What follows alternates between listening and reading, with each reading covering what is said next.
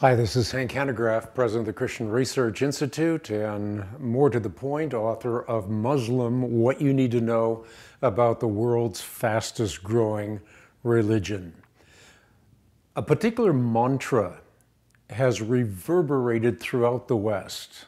It is that Islam is a religion of peace and tolerance. The question is it really? And if it's not, why are people saying that it is a religion of peace and tolerance?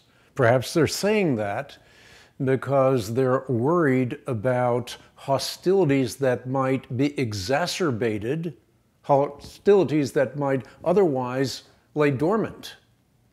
But I think there's something else going on here that needs to be mentioned, and it has been well chronicled that part of the problem is stakeholder interests and incentives, meaning that most people that come to this issue do not do so with a white lab coat on.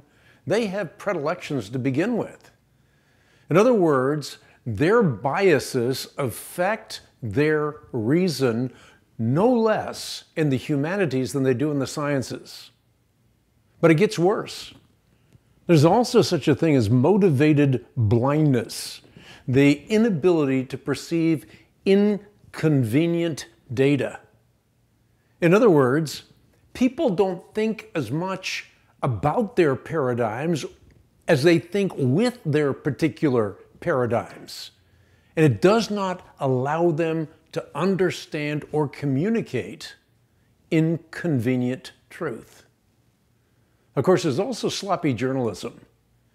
It happens in the bastions of higher learning, but then it gets passed down. It gets regurgitated in the popular media by journalists.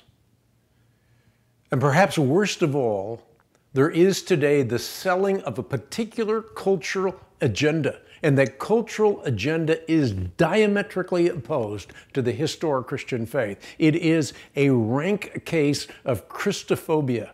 People talk about Islamophobia. This is Christophobia. I think what we've got going on is Islamophilia, not Islamophobia.